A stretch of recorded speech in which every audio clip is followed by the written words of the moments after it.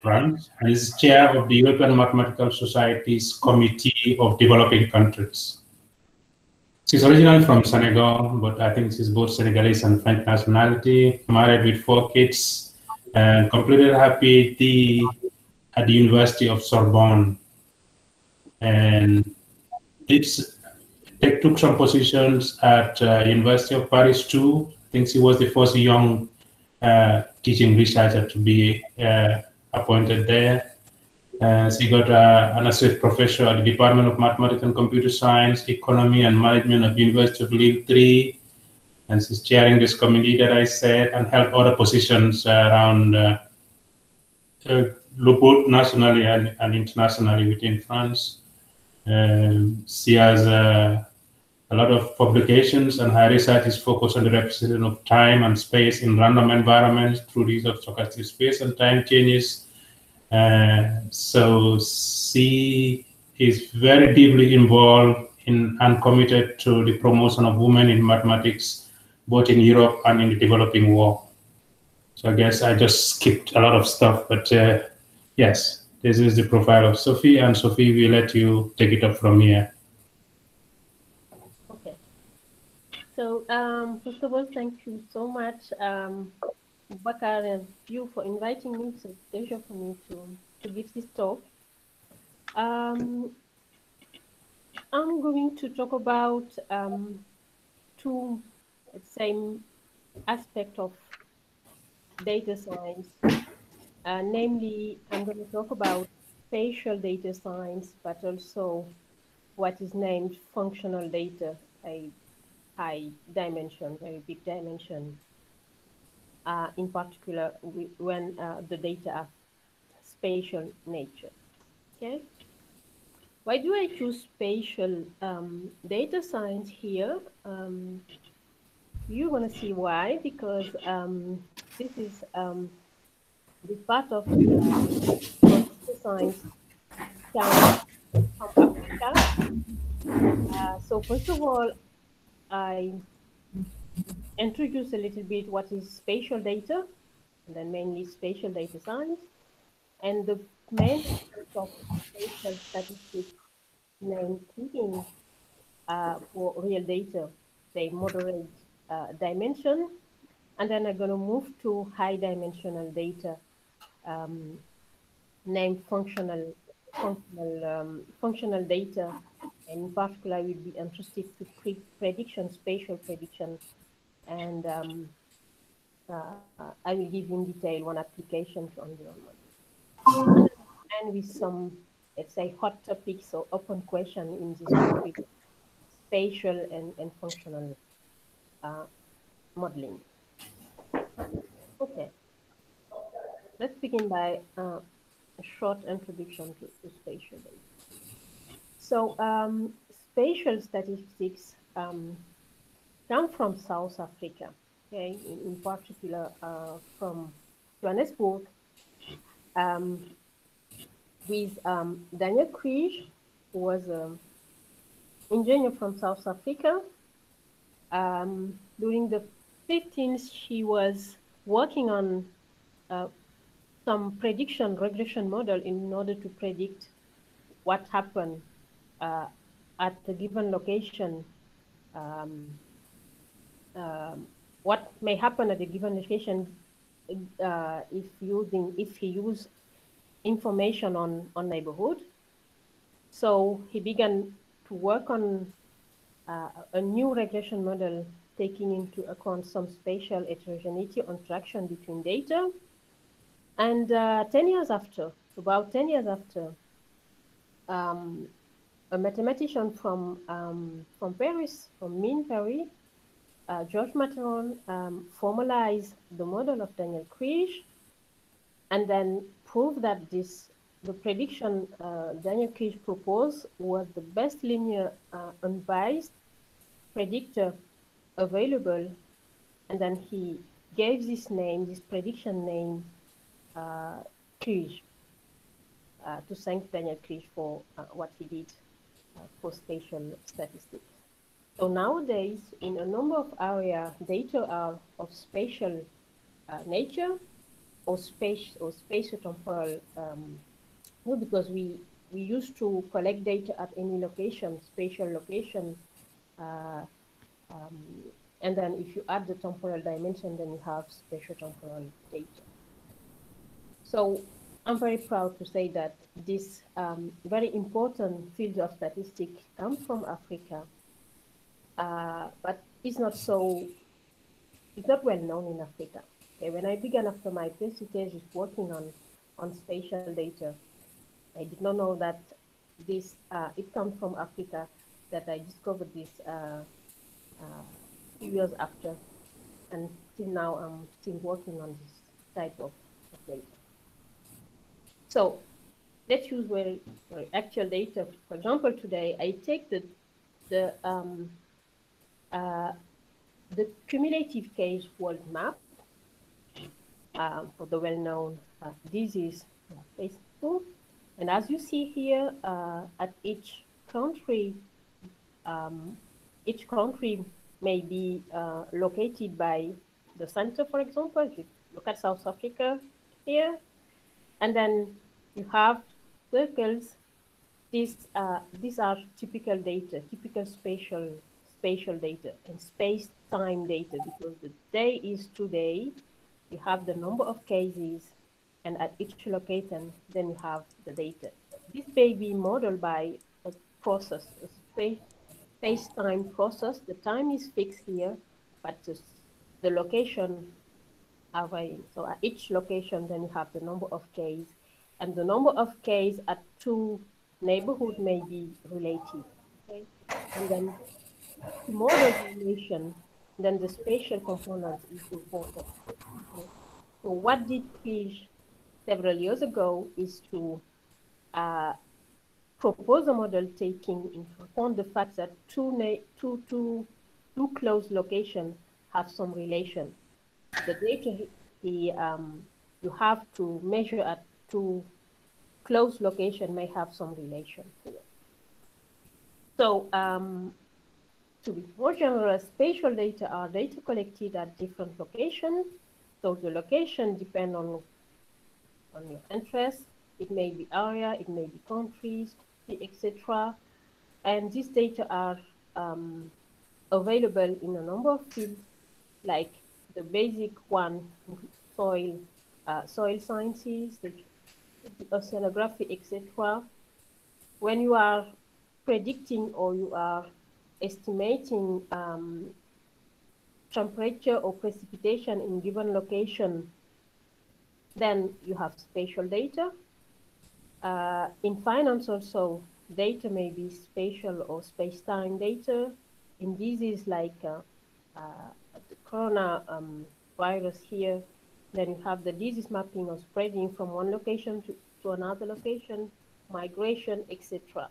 So the number of areas where data are of spatial or space-time nature is very important. So namely, you can say that spatial statistics include any statistical technique which study phenomena observed on a spatial set. And these data are, basically, they are dependent. Okay? What you observe at two neighborhoods may be dependent.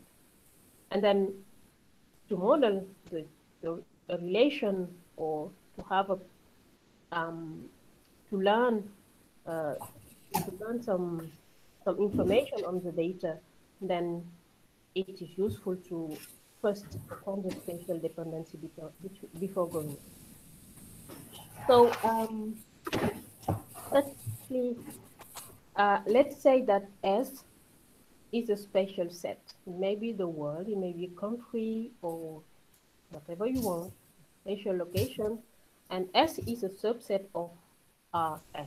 Okay, so N here is two or larger than 2. So the simplest case is 2, meaning that the location is, for example, the latitude and longitude. If you add the time component, then you can have 3, latitude, longitude, and time, etc.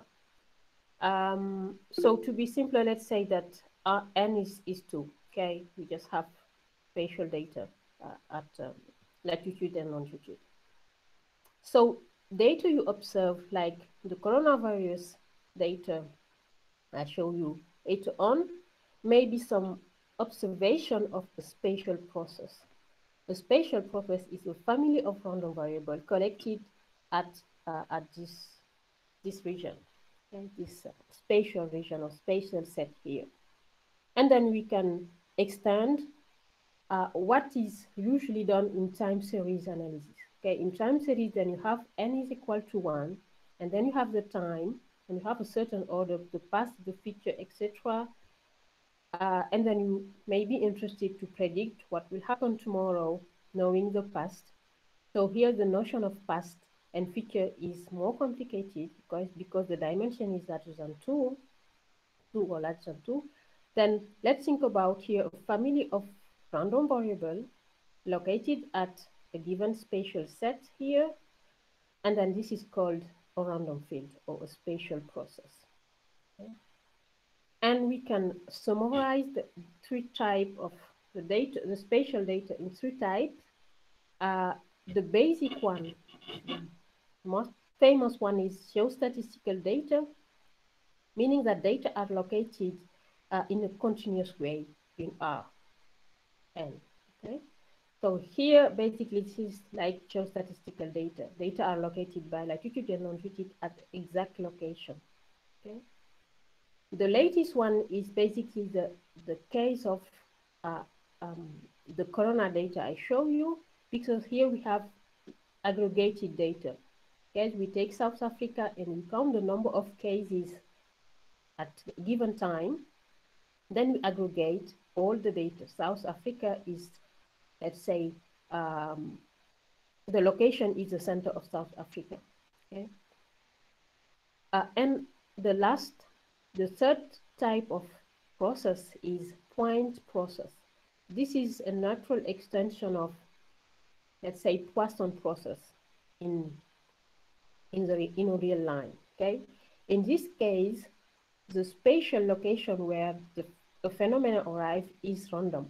Compared to the latest and geostatistical data, you have the exact position. So the exact spatial position is not random. The center of South Africa is located, we know the center of South Africa, latitude and longitude, and this is not random. Compared to spatial point process, then here the random information is a location. Okay, for example, you have a disease today arrive at some location, and tomorrow you don't know where the disease will arrive. So the location where the disease will arrive is random. Okay, and then depending on the type of data, the questions are you may ask are different. Okay, and sometimes the distinction between latest data and geostatistical data is a little bit complicated. Okay. Let me show you some data from West Africa here, Montel data, where here the goal is, for example, to determine or to predict or map the fish stock in order to avoid some problem like fishing some species in some areas, or to account the impact of climate change on stock, for example. So the point, the black point you see here are the location where data are collected, okay? And this is usually in every country with fish stock. Then the game is to, based on the data collected, so to map all these parts, for example, all decision, and then be able to predict what happened here in this part where data are not observed, okay? Because it's very complicated and very expensive sometimes to collect data at every location. So this is not possible to collect data at every location. So a sampling is designed, and based on the sampling, then you collect data and then we predict. And based on this, then politics may give some stocks for some specific type of fish. This is exactly another kind of data based on fish. On this fish data, for example, here we collect at several depths, several times. So some, what we say here, scan fish data. And this, as you see here, this may be complex data with a high dimension, high temporal dimension, but also spatial dimension, with the same goal of predicting or determining fish stock mental problem. A very famous data in soil environment here is called the Jurassic data. This data is like the data considered by Kriege, the 15th, to do his prediction model. So as you see here, data may be available at some location, okay, and at the bedmark point here, you do not have data, and you would like to guess what happened here based on the data collected at the neighborhood location. Okay, for example, here you have 100 point, black point where you have data, and at almost 300 point where you don't have data and you would like to predict and to have the best prediction. Okay. Another example maybe here, image analysis, because since image analysis here, if you look at here, the malaria cell, okay, here you have, I show you a malaria cell, okay. So this image may be decomposed of pixel, and then you can, at each pixel by x-axis and y-axis, then you have the color. The color may be modeled by realization of a field, of a random process, spatial random process. And then this image may be considered as an observation of the spatial process. Okay? And then here, for example, if you have a part of the cell not available, so you may be interested to predict a part of the cell, or just to determine if the cell is infected or not, based on what you observe. Okay? So this is an example of, the previous one here is an example of geostatistical data, okay? Because as you see here, we can basically support that the locations are continuous in time, okay? Compared to the latest data here, okay? Maybe also a case of point process, where here this location is a country, okay? So you aggregate, the data are aggregated. Now let's move on to the prediction, the famous prediction method named kriging, okay? To Kriege. So the kriging method is, as I will show you, when doing parametric modeling, okay, you cannot have a better prediction, because this material showed that the prediction method proposed by Kriege is the best linear unbiased predictor. Okay, so when the relation between the process you would like to predict and the information you use, it may be the same process at the other location or any other information. If the relation is linear, namely parametric, then kriging is the best linear prediction method you can have. And you may have some references. A lot of books are available on these famous kriging methods. Okay, namely, for example, you have a more recent one based on kriging for spatial, but also space-time kriging. So kriging is, like I said before, was developed for a soil application, but it may be used in many domains. Okay, basically it was applied by Kriege in a mining problem. Now you can use it in a number of cases where you have spatial spatial component of your data. Okay. So what do you need to do a prediction like kriging? You have data. The first thing is that you have data located at some location. Say you have data with latitude and longitude. Let's take the simplest case of geostatistics. Then your location are continuous in R. Then you have data, and then you suppose that this spatial data come from a stochastic process. Spatial process here, like I name Z, okay, a family of random variable located in Rn, and you suppose that the process is Gaussian.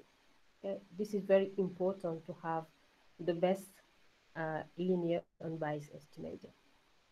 And you suppose some assumption on the moment, the second moment of the process, or this may be relaxed also by assuming intrinsic stationarity.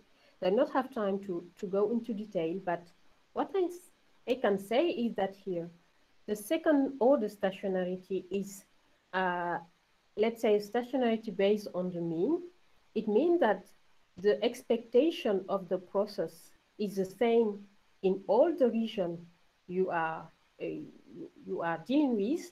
Let's say that the region we are dealing with, the capital S region I defined on is South Africa, okay? And then at a given number of location, okay, then you have, for example, the temperature. You measure the temperature at a given number of location, let's say N location, okay? And then the hypothesis here, second order, means that the expectation, what you expect at each location, you have exactly the same thing, okay? But the variance depend on the distance. The variance between two locations depend on the distance between the two locations. This is, to summarize, the second order stationarity. But this is more, this is a little bit restrictive sometimes. And then we can weak this stationarity by using intersect stationarity. The intersect stationarity compared to the second order stationarity, okay, here is supposing that the difference between what you observe at two locations, this is stationarity, not the process. It's not the process that is stationary, but the difference between two value of the process at two given location. Okay, namely, for example, if you take the Wiener process, if you know the Wiener process, that the Wiener process is not second order stationarity, but intersect stationarity. And then with the intersect stationarity, you have more process satisfying this hypothesis than the second order. So this is more realistic in practice. That's why to do kriging method, basically we suppose that the process is intersect. If it is second order, it is intersect, but intersect does not imply second order. Okay? So with the data, the model you use on the data, the normality assumption on the process, and then some stationarity condition, then you would like to predict what happened at a given location where you do not have data. Let's take the example of temperature. Later on, you'd like to know the temperature of tomorrow, to predict the temperature of tomorrow, let's say at 4 p.m. at this location, or a function of temperature, given, okay, what you observed, okay, yesterday, for example, at all locations. Okay. Sophie, we have a question on the chat. Do you mind answering, responding? Yes, please. Because Marta just said, how about first order stationarity? What does it mean in reality? could you repeat, please? How about first order stationarity? Oh, what does it mean in reality? First order, yes.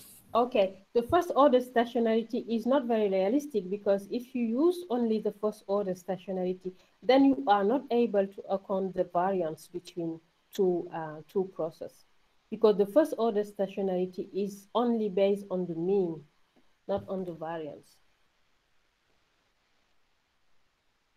Okay. Okay. Yes. So,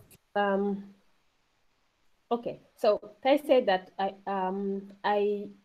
have temperature at a given number of location where you have station, for example. You have station, and then you measure the you measure the data given the temperature at this location given by the station you have there. And since you cannot have station at every location in the country, then you would like to map you don't have to have a map of all South Africa for the temperature at a given day. So you use the data available to predict what happened here. Okay. And since you're doing predictions, you would like to have the best prediction. So using the second order stationarity or intersect stationarity, let's say the weakest one, intersect stationarity, then you are able to define a covariance or variogram. The variogram is used in the case of intersect. So let's say variogram because it's simpler. The variogram is this one, okay? This guy, gamma h is half of the variance between the difference between zs plus h minus zs. So look at this guy. It means that here you take the process at a fixed location, then you add h, okay? Here h is in Rn, like S, meaning that the distance, let's say, so distance between S plus H and S is H, okay? So with the distance of H, we're gonna take the isotropic one to, to simplify the problem. So this variance is able to say that the temperature is not constant over all South Africa, okay? It may, there are some variation if we move in the country, okay? So this guy is very important for doing trading because this guy permit to have to take some weights, okay, based on what you have, the data you observe. Let me explain a little bit. Let's say an example of variogram. Okay, you have several variogram model available on the literature, and we focus just on the exponential one. Means that if we suppose that gamma h is this function, okay, this exponential function, it means that the covariance, the variance, this difference, okay, at h, okay, then you have, if h is larger than a, this constant a, then the covariance, the variogram is very high, meaning that there is no correlation between the two locations. If the two locations, the distance is this guy, okay, and if this is larger than h, then there is no correlation. We do not need to use all the data at the same level to do prediction, okay? It is like, let's think about the covariance between two variables. You have the covariance between two variables or the correlation between two variables. If the correlation is very close to 0, then you have no correlation. If it is close to 1 in absolute value, then you have some correlation. So this guy here is like if the norm of h is larger than a, so there is no spatial correlation or spatial dependency between the two locations with distance h. Okay, and Can I ask a question quickly? yes, Are you giving A, or do you yes, know A already? A is given. A is given. So if you have data, you have to find the best A. Okay, you have I to find see. the best model. Here I just show you an example of exponential, but it may be Gaussian, it may be more complicated one, spherical, etc. So if you give the model, if you say that the dependency is like an exponential one, okay, this is the model, and then you have to find A and C0. Oh, I see. Okay. So these are probably parameters you can learn from your data. Yes, you can learn from your data. Yes. Okay, And okay. then, So here, there's another question. Azuma Karim said, is it possible to achieve mean stationarity on the location since they are measured from different longitude and latitudes? mean stationarity? What do you Yes, mean? on the location. At the location? He said, is it possible to achieve mean stationarity on the location since they are measured from different longitude Oh, and latitude? the stationarity is you should have stationarity. If you don't have stationarity, then you have to do stationarity before. If your data are, if the model here, I support that we have stationarity, second order intersect. So if you have data and you know that your data are not stationarity, so then you have to to to make them stationary. Okay, a very typical case of non-stationarity is, for example, if the process, if the temperature vary, if there is a variation in mean in your space. Let's say that this variation is like is a function, is a linear function of latitude and longitude. So you have to estimate this linear function and then to relate it to the process to take the stationarity process. And then you do your prediction with the stationarity process, and then after that you add your what I say trend. You add your trend that is not stationary.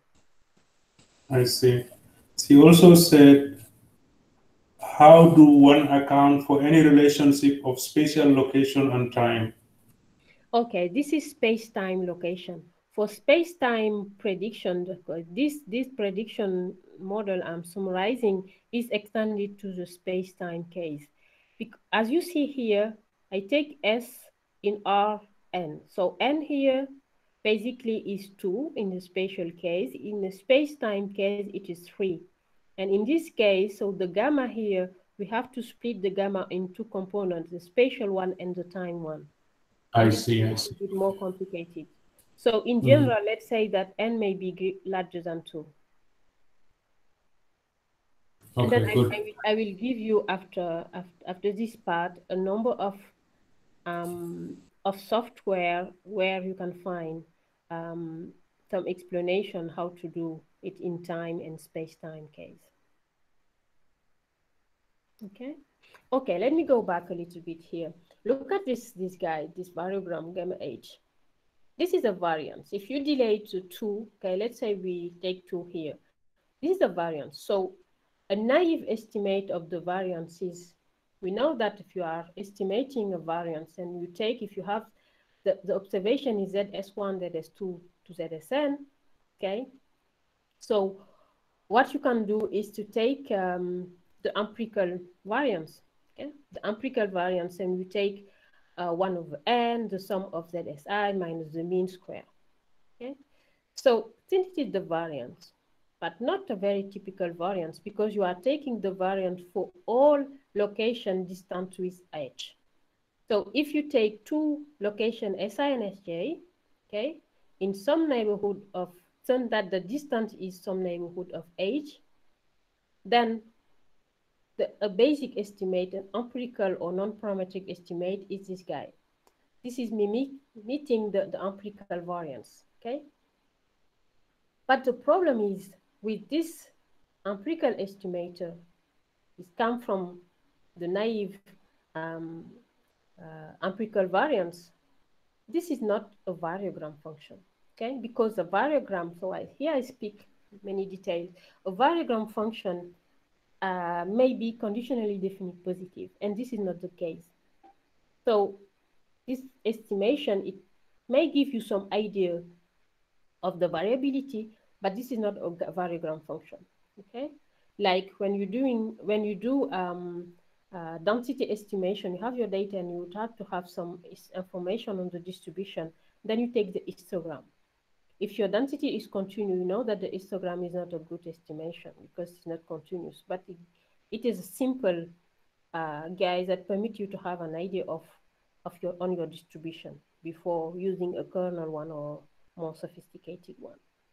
So this empirical estimation of the variance is the first thing to estimate when you are dealing with a variogram. It permits to have an idea of the variability, but it is not, let's say, a good estimator because it's not definitely positive. Then you can use it and then learn with your data the best model. Let's say that here the best model is exponential one.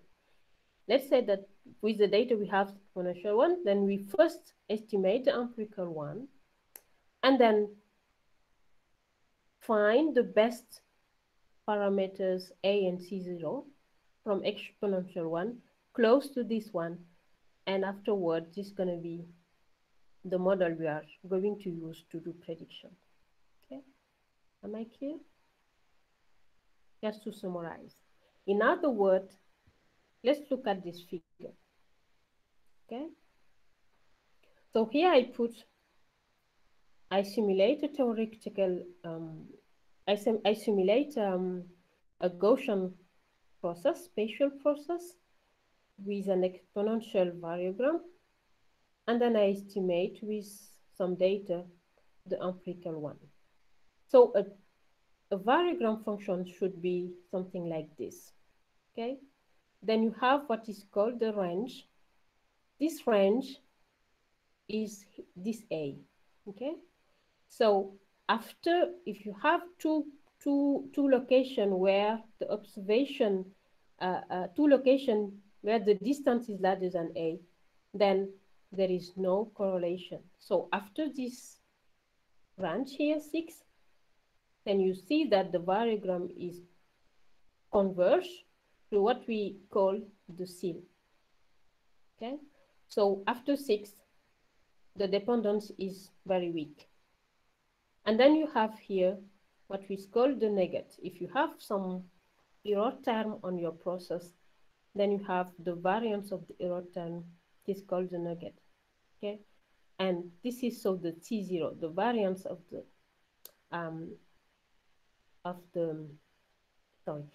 nugget error term is called the nugget, and then plus this part, then you have the seal.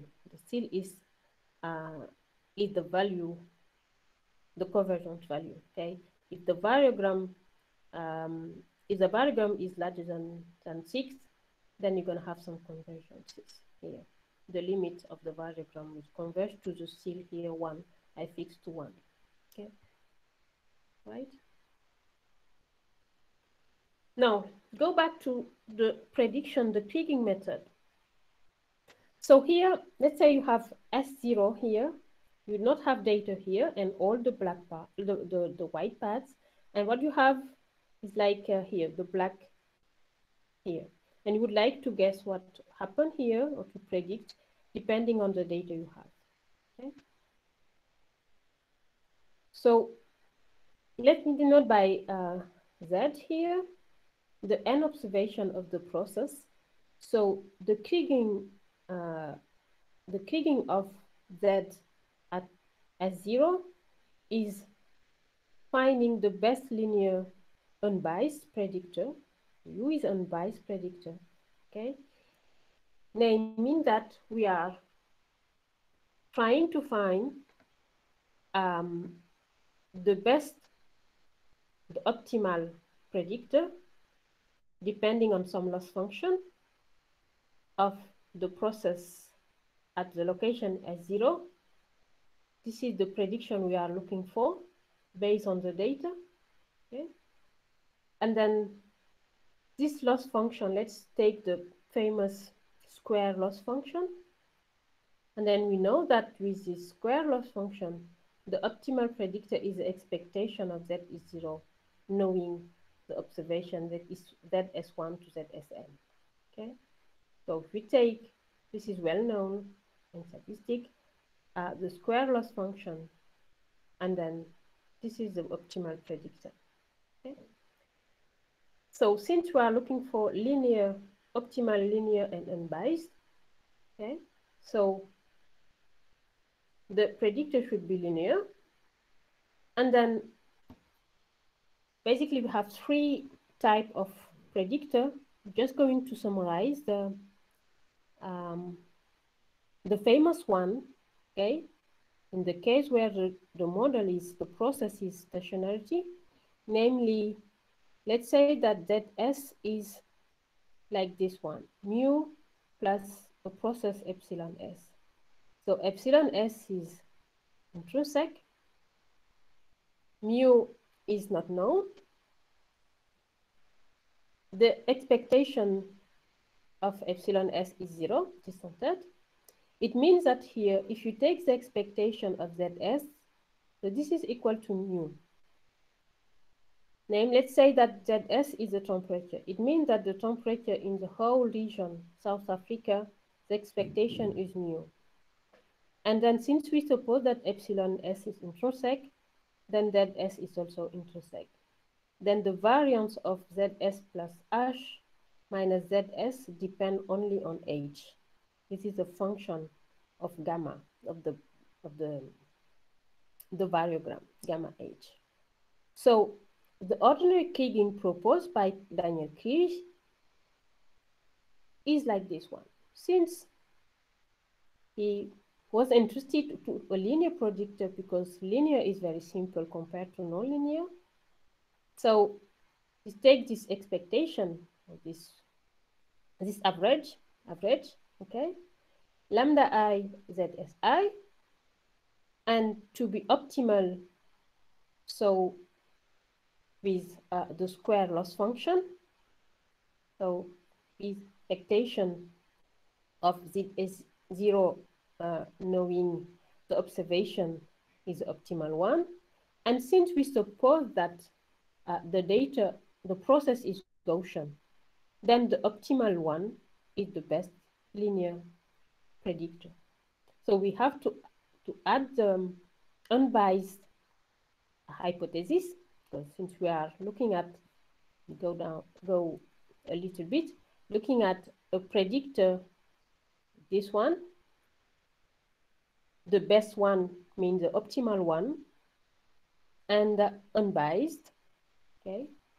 So linear, the two other constraints, the optimal one mean that the variance, the variance of the predictor minus the value we are predicting, okay, is the minimum, okay?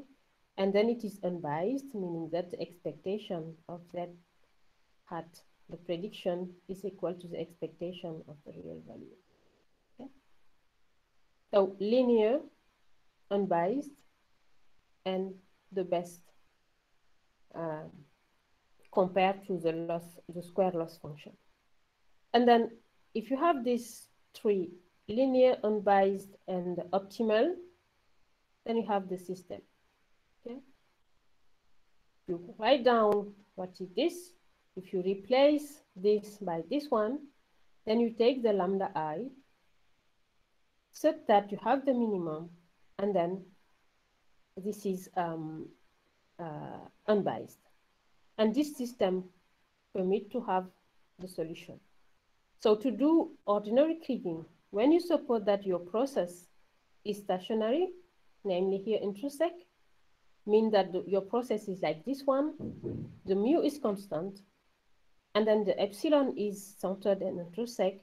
So the best unbiased linear predictor is a linear predictor like this one, such that the lambda I verifies this system, okay? And the lambda I are such that the sum is equal to 1. If you take this, the last line multiplied by this, then the sum is equal to 1, okay? And then the other parts mean that you have the minimum, okay? So numerically, you just have, if you identify the best gamma function, okay, you learn from your data, and then you know the best gamma function. So numerically, you have to solve this equation to find the lambda I. Okay. Have questions? Okay. And then related to the question they asked before, if mu depends to S, okay, if you don't have stationary in the mean here, mu S, then you have to estimate mu S. Let's say the simplest one is that mu S is is a function of S. You have to estimate mu S. When you estimate mu S, then you have to subtract ZS to mu S, and then you have an estimation of epsilon S. You do Kriging with the estimation of epsilon S, okay? And afterwards, and you replace to have the Kriging of that S. This is called universal Kriging, okay? So universal Kriging is a more complicated one with no stationarity on the data. And in practice, data are not always stationary. So universal Kriging is very useful, but universal Kriging is like ordinary Kriging after estimation of the trend here, of the mean, right? And there is another model named Kriging model named simple Kriging. But the simple Kriging is not realistic because it supports that you know the mean in all on the region you consider. For example, you know the temperature mean in all South Africa. This is not very realistic. And then you know also the variability of the temperature in all South Africa. Okay. Right? No. So after you estimate, you do your prediction, then you can calculate the variance of Kriging.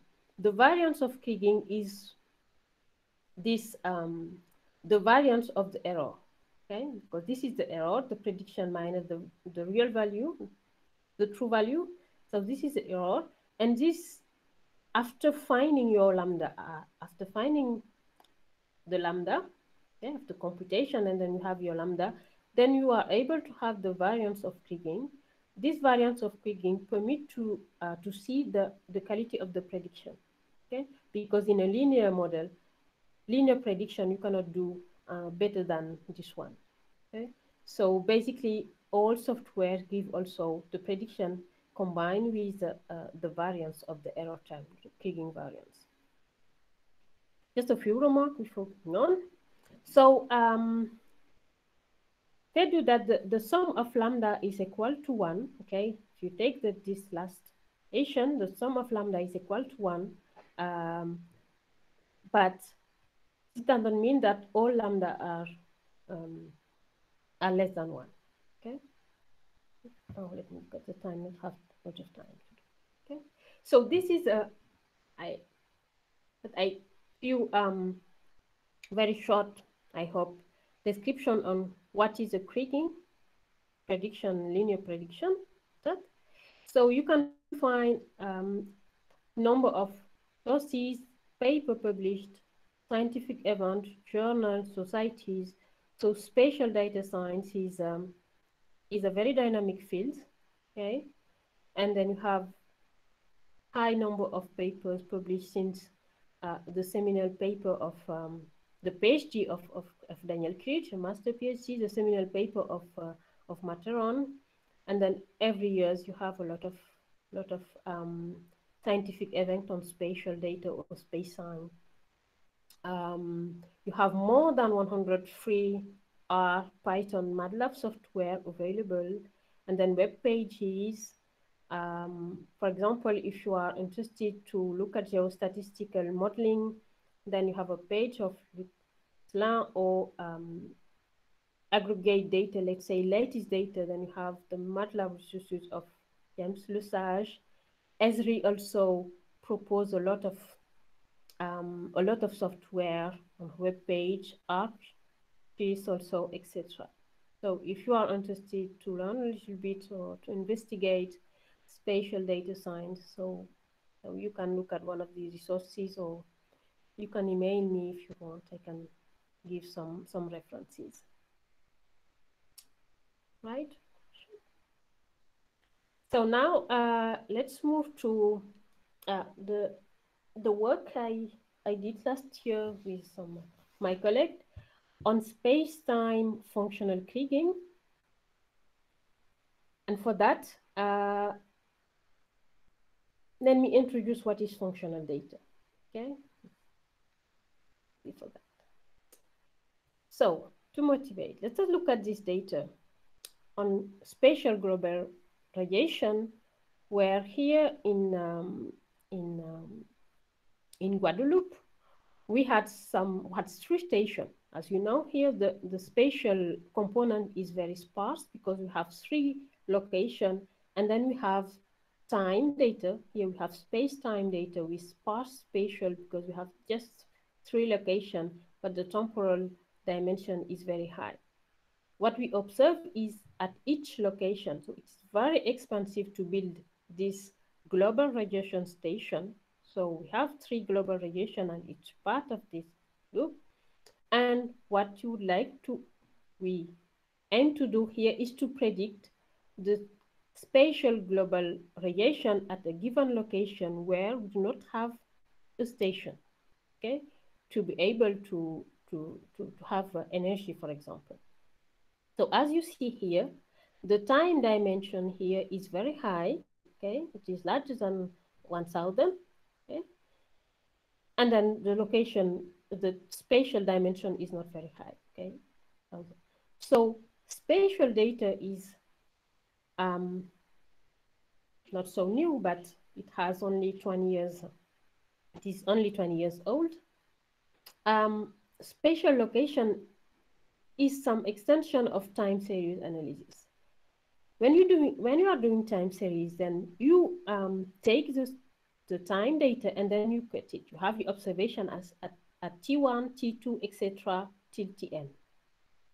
Spatial data does not cut the curve. It takes the old curves as a functional random variable or an observation of a functional random variable. And let's think about a function, let's say a square integrable function in 0t, for example, okay, in a time domain. So this is a function on a functional space of square integrable function on the time dimension 0t. So the space where the function takes values is a space of infinite dimension, okay, because the space of all continuous or square integrable function on 0t is infinite dimension. Okay? So you are dealing with a guy in an infinite dimensional space. It's not really big data, but infinite dimension. But in practice, we cannot work on infinite dimension, but I will show you how we can manage to do that. So here we consider that the three curves we have, the three curves, each curve is only a data. One data living in a complicated space, a complicated functional space that may be a Banach space or a metric space or a Hilbert space. Another example is here, also space-time data, where you have more than 100 monitoring stations, okay, in US, and then you record here ozone concentration during a certain period of time, okay, like here, and here each curve is a temporal curve, and then we consider also that, like before, each curve is a functional guy, an observation of a function, okay, meaning that here the sample size is 100, and each guy lives in a functional space of infinite dimension. So we have spatial component and also we have functional component because each curve is a data located at some location. Another one is in hydrology, where we deal here with daily stream flow curve, okay, at some given location in Quebec. So this is some data work on in a paper in 2012. At a given location, then you have a curve like this, okay, hydrograph curve, permitting to measure the temporal evolution of the fluid, okay, and if you take all the curve during a several number of years, okay, then you have several functional data, or you can have a long functional data, okay, like here also the aim may be to to model the time evolution in order to predict what will happen one day based on the past and on data located at neighborhood location. Okay, so to define in a simple way, what is functional data? Let's say that a random variable x is named functional variable if it takes values in a space, in a functional space, or namely infinite dimensional space.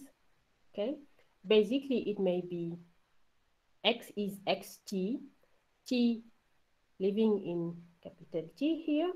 So this capital T may be R, like the temporal case of fluid data or global radiation data in time. It may be also R2 or R3, etc. Okay, X may be an image, or it may be something more complicated, right? So here the data is living in a functional space, infinite dimensional space, like square integrable function in T here. Okay? And then instead of cutting the curve at several points, then we take all the dynamic of the curve and we aim to, let's say, to explore all the dynamic of the curve for modeling goal, for example.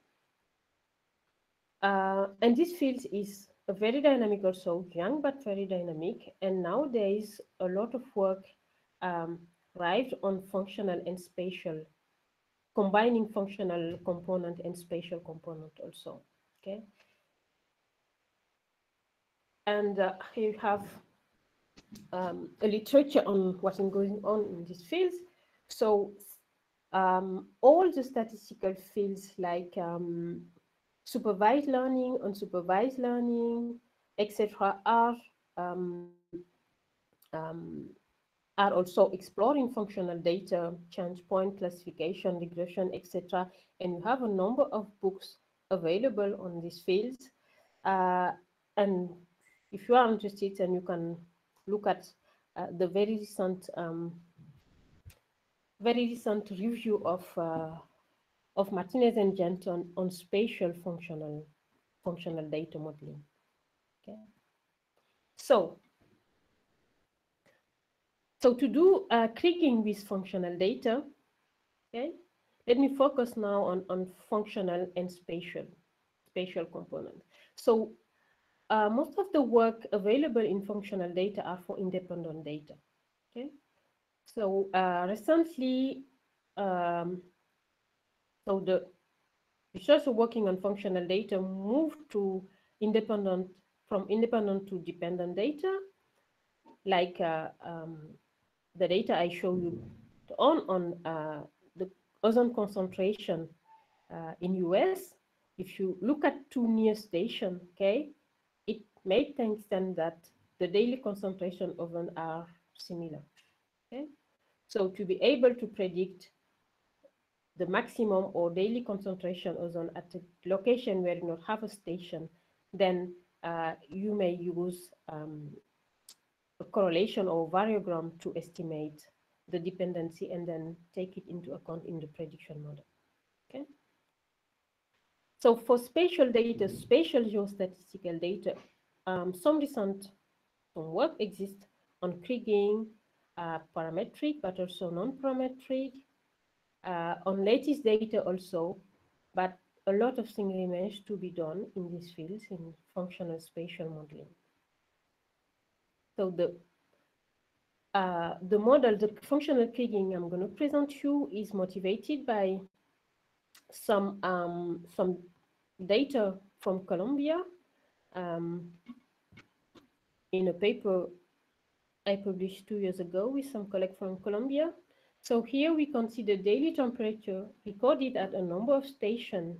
Okay, we have, and then we have at each location we have a high number of temporal data.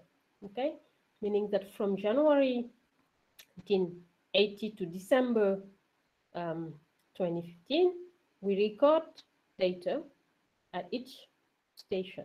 So this is a time dimension, and this is a spatial dimension. Okay. Instead of considering the time data as time series, we take we take them as functional data, okay? Meaning that we suppose that each curve at each temporal curve for a given temporal curve for a given location is a functional guide, okay? And then we extend what is done by Kriging to the functional case. Okay? So this because the high volume of the data here you've used. Okay. So let me show you the data on. As you see here, you have the location, all the location where data are available. And here I point out the red point. Okay. At this red point, I know the data available here. Okay. But I delete it from the sample, and I would like to recover the data based on what is available on the other location. And this is the curve you have at each location. It's the black point here, spatial location. Okay, and this red point is a S0 point where I would like to predict. Okay, it may be also another point here in the white part where data is not available, and then doing mapping in all the region. Okay, so let's model the data as functional one. So here I take X as a spatial functional process. So X is XS. X is a function. So S is a location. I suppose that this process, okay, each variable of this process is valued in a metric space. Okay, a metric space or semi-metric space with geometric or semi-metrics. Namely here, let's think about epsilon. The space here, capital epsilon, is, let's say, the square integrable function on 0t, okay? Where 0t is the time domain you have here, okay? Meaning, in other words, the time domain here, okay? January 1st in 1980 to December 2015, okay? So each curve is an observation of a functional process, functional head value process. So this space here where XS lives is a space of infinite dimension. Okay? Typically, it is a space of function, for example, defined on this time interval, 0t. Okay? If 0t is a domain I talk later on. So X is observed at a given number of locations. The number of locations I show you one. Okay, you have one. And then the time domain is this one. In practice, the data is discrete, right? In practice, then we have T1 to TD. In practice, the data are discrete. But we are not interested to use the discrete data. So we convert the discrete data to smooth data, to a function, before applying this functional methodology, right? So in practice, we have this type of data. Little x, si, tg, this is the data I have, like this one. In practice, I have this data, okay? So we first transform this data to functional data before doing the prediction. Okay? Because this is the typical point of functional data. We like to work with the smooth curve and not the discrete curves. So the red point S0 show you where I would like to estimate the curve here. This curve is transformed as the available data to functional data before going on. So a first step in functional data analysis is to transform the discrete data to continuous data, okay, to functional data. So I name little x the discrete data, and then these discrete data are transformed to functional data. This may be done by smoothing, for example, by using spline, wavelet, etc.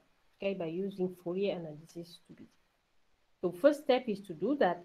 After doing that, then we have data as curves, and this data lives in a functional dimensional space, like this one, for example. Let's say that I suppose that the functional space is the function of the space of all integrable function, square integrable function in 0t. Okay? The dimension of this guy is infinite, and in practice, I cannot work with an infinite dimension. So I have to span this in a basis function. Okay, each functional guy is expanding in a basis function like Fourier or relevant basis function. And then this is called dimension reduction, okay? From infinite dimension to finite dimension reduction, but the object we are dealing with in this finite dimension are function. Namely, you have infinite dimension, then you take a basis function of your space, the number of functions is infinite, and then let's say that you take finite number of this function. The simplest case, for example, is 3. With 3, the first 3 basis function, then you expand your functional data. And then now you have dimension 3. Instead of having in the time domain a high dimension of discrete point, then you may have a finite number of dimensions in a functional space. Okay? Maybe the simplest case is to use the PCA, principal component, functional principal component analysis may permit to have, for example, a reduced number of functions. And then you can now work with a finite number of functions of this complicated space. Okay. So a lot of technique to choose the number of functions, for example, by cross-validation. So namely, if I summarize, so we have space-time domain, space-time data, where the time domain is very high, okay? More than here, 10,000 is very high. So instead of taking this high dimension, we transpose the problem to an infinite dimension by taking the data as realization of functional random variable, a more rich function, because a more rich space, this is more rich than the time dimension, and we aim to focus on just a finite part of this space, a finite number of functions. And then we're going to work with this finite number of functions to do prediction, for example, here to do Kriging. Okay? So to extend what is done in real valued Kriging to functional case, then we have to redefine what is variogram. Okay, because the variogram I show you later on is a variogram of a real value, okay, or multivariate. But here, since we have function, okay, x is a function, okay, then we have to define variogram. What is variogram means in this case? Suppose that x is second order. It may be also intersect, okay? Let's say second order. So for each t, so the expectation is constant. It's not expectation as expectation of x as t does not depend on s, okay? And the mean function is measurable on t. For couple of t prime, ss prime, so look at the variance here that mimic the variogram later on. The variance of xst and xs prime t prime. Note that this depends only on s minus s prime. This is the temporal dimension, and this is the spatial dimension. Okay, so this variogram depends on t and t prime, meaning that in this case we have several variogram functions. So for different time period, and this is the distance. Let's say the distance between the two locations s and s prime. So here this extends the basic variogram of Kriege and Matterhorn to a functional case. Okay, namely, this is a little bit more general than the space-time variogram. So based on this, we use, let's say, an aggregate variogram to have something more simpler than this space-time one. Okay, this space-time one is more complicated to estimate. So here, what is defined in functional data, spatial functional data, is the trace variogram. The trace variogram is the integral of the variogram on the time domain. Okay, and then by Fibini, we can look at the variogram at this guy. Okay, this trace variogram is this guy. So we have to learn from the data like before the correct trace variogram to use in the prediction. So like the empirical basic variogram, so we can estimate, since this is a variance, we can estimate the trace variogram very simply, okay? That in practice we have the integral, and we have to deal with the integral in this case. So only the integral is make the difference, because the guys we are dealing with here are function. X are function and not univariate or multivariate. Just to move on because time is running. So the ordinary functional Kriging proposed paper is this one. Let's say the simplest case ordinary, but universal is also possible. So is this expectation, is this weighted mean, weighted by lambda I?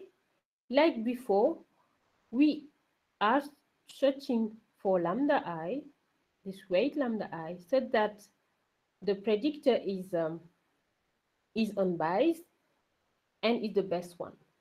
So the best one here, since our data are functional, then we have to use this integral, okay, to this expectation of the integral on the time domain, okay, and then we use this trace variogram. So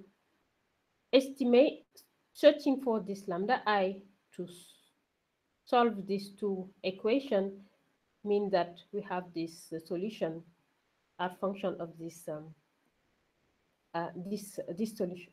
Okay, numerically, to compute this lambda one in practice, then we need to deal with the integral. We need first to let's say to make the data functional, okay, and then to expand the data in a finite number of functions in the functional space we are dealing with before being able to find the lambda I and the prediction. Okay, so it is proven in the literature that this predictor is the best, like the one of Kriege is the best linear predictor in this case, and we can do better than the space-time when the dimension, the temporal dimension is very high. For example, here with only 3 principal component function, we are able to do better than the high temporal dimension. Okay, but in a more complicated space, this is a functional space. So the variance is like before this one, this Kriging, and then show you here, as you know, the black curve is the picture of the. If you remember the red point where S0, where the prediction, where I was interested to do prediction, this is the one obtained, okay, and with the best error compared to the multivariate prediction with the temporal time, space-time, sorry, prediction. Like in practice takes a lot of time,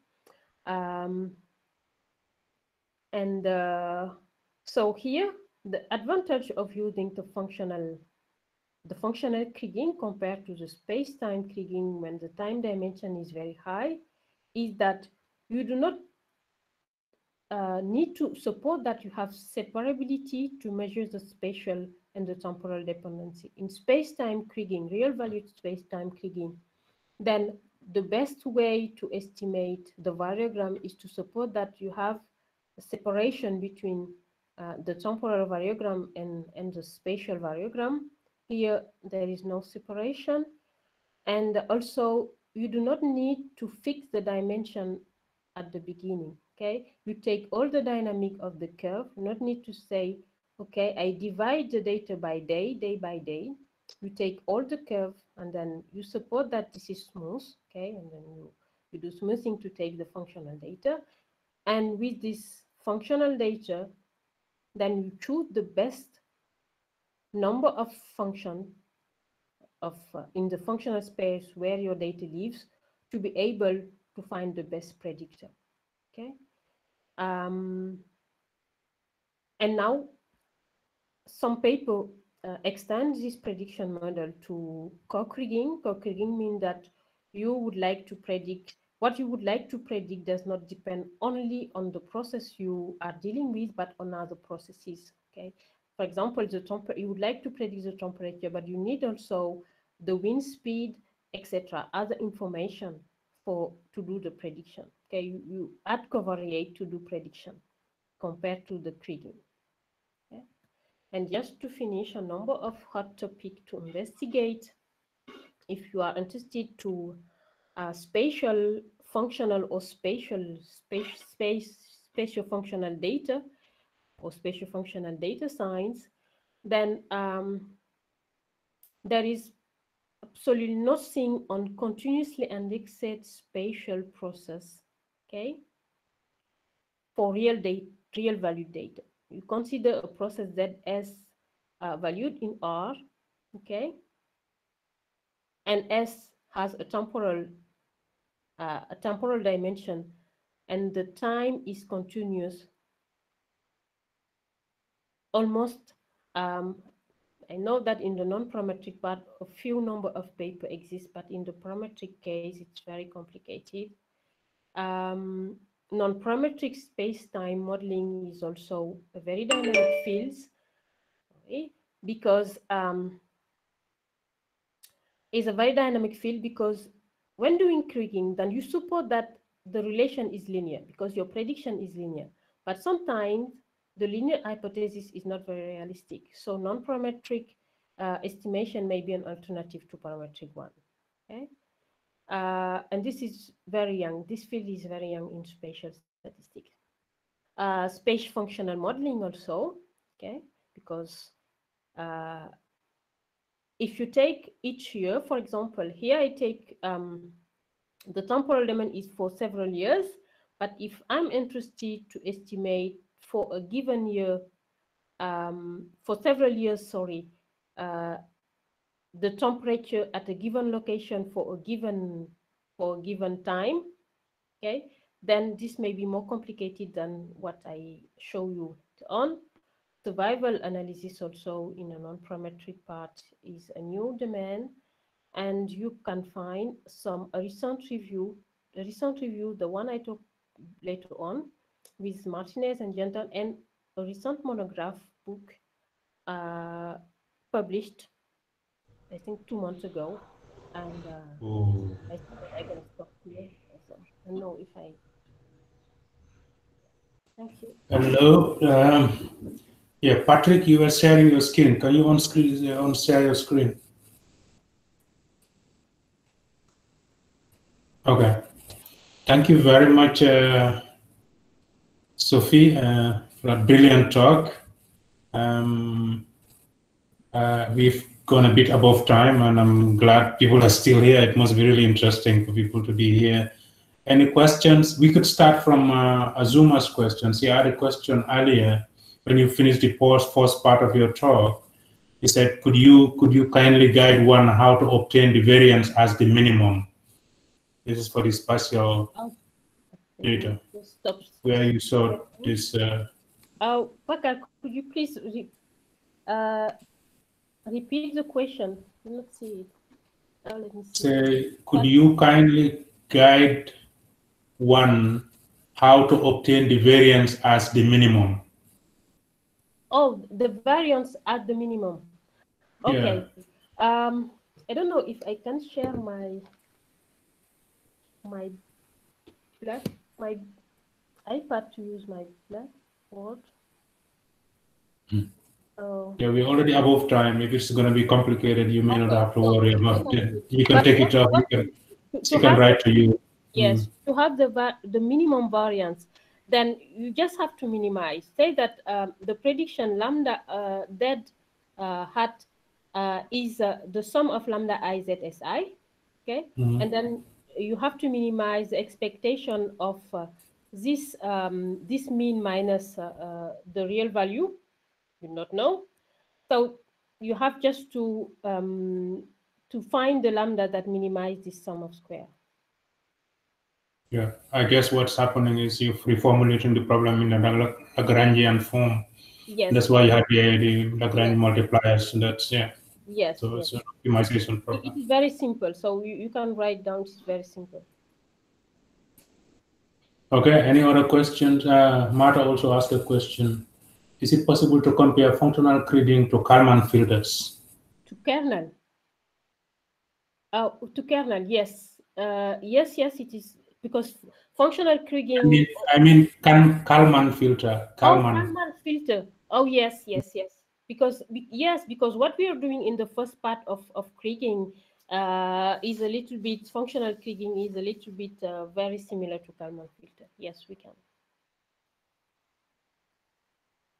Okay. So if I understand you correctly, I had this question in mind. If I understand you correctly, in the first part, you say if you have a space-time, you can add the time as a space component. And in the functional case, you say, no, I'm going to take the time and then write it as a function of my space. First, I approximate this discrete function by a continuous one, and then do the Kriging. Is that what's happening? Do you think yes, what can solve the same problem using the two different methods, and how would the solutions compare? Okay.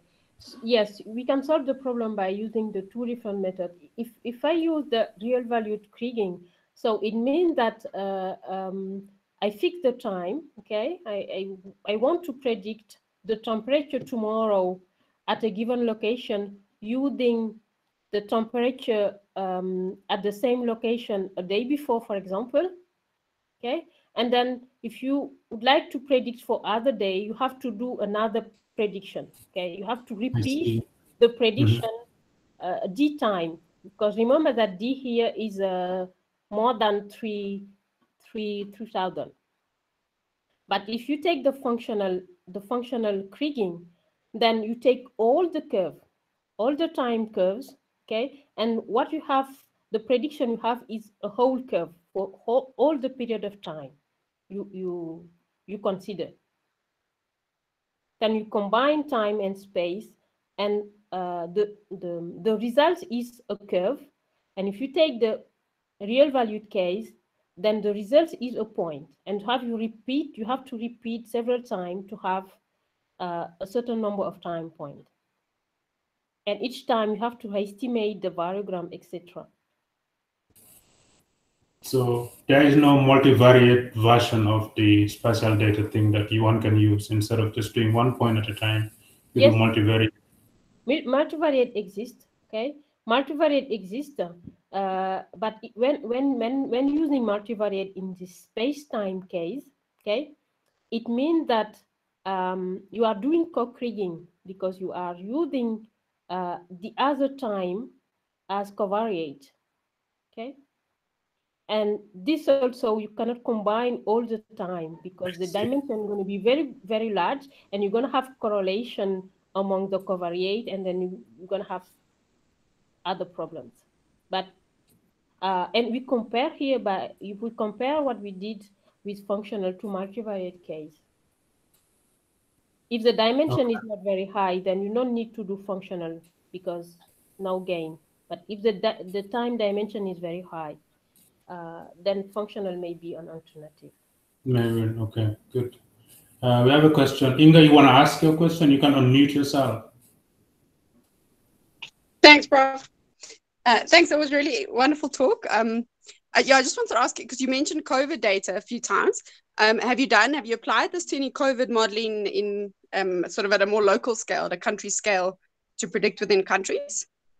Yes, I use it in France for French data, and then I have a PhD working on in a European point of view. Oh, wonderful! That's very so, because we're doing we're doing a SEI or a spatial model for South Africa. So and I've seen very few actual spatial modeling of COVID. It seems to be more isolated to specific locations. So it will, but I'll have a look at your work. That sounds very interesting. Thank you. Thank you.